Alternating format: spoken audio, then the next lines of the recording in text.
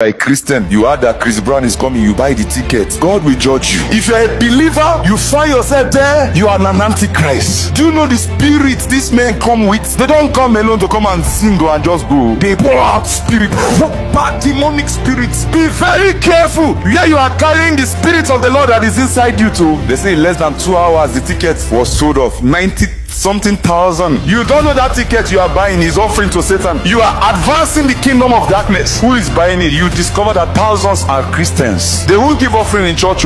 If Jesus was in your shoe, will Jesus go for that concert? And you call yourself a Christian. It can't be well with any Christian that is doing like that. I'm telling you, God is angry with you every day. You are not for light, you are not for darkness. You are in between. He said you are either hot or cold. If you are neither hot nor cold, I will spit you out. God has spit anybody out. Any Christian that stand there, that buy that ticket, God is spitting you out. You better tear that ticket. Don't even sell it to anybody. Tear it. If all Christians are one-minded, they will frustrate his effort not to enter here. If a pastor is coming for revival, they frustrate them to enter inside his country.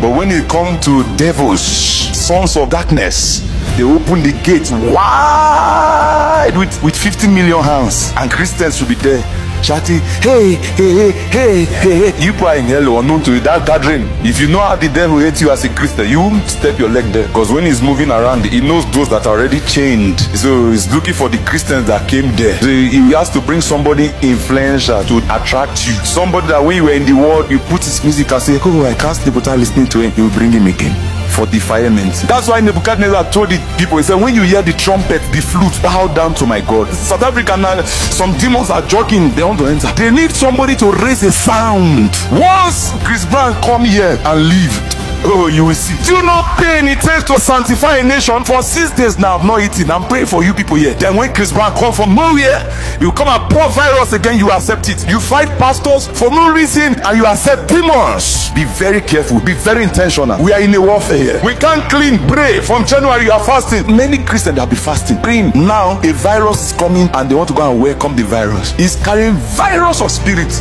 Virus. If you are planning to go, may you sleep off.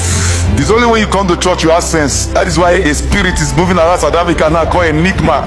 This is just the beginning. You don't know who Enigma is. Ask your neighbor, he knows. We have to rebuke the work of darkness. Fasting and praying to put sanity in the nation. The amount of fasting I've gone only this year. For the country, not from you, I'm fine. No, very fine. And there's no nation I'll go now that I won't flourish. This nation need help spiritually.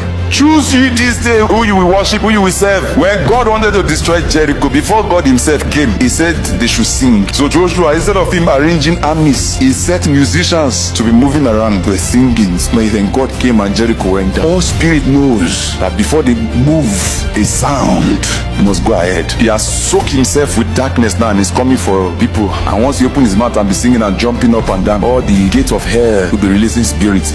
And you come and tell me how marriage will last in this kind of country when the spirit of lust will be heightened to the highest heights, immorality and all manner of evil. No believer that have a sound mind will find themselves there. There was a huge revival that was going on in the country. In FMB Stadium was fear. Church should pray for that again, not rejoicing that devil is being hosted in the same place God should be hosted.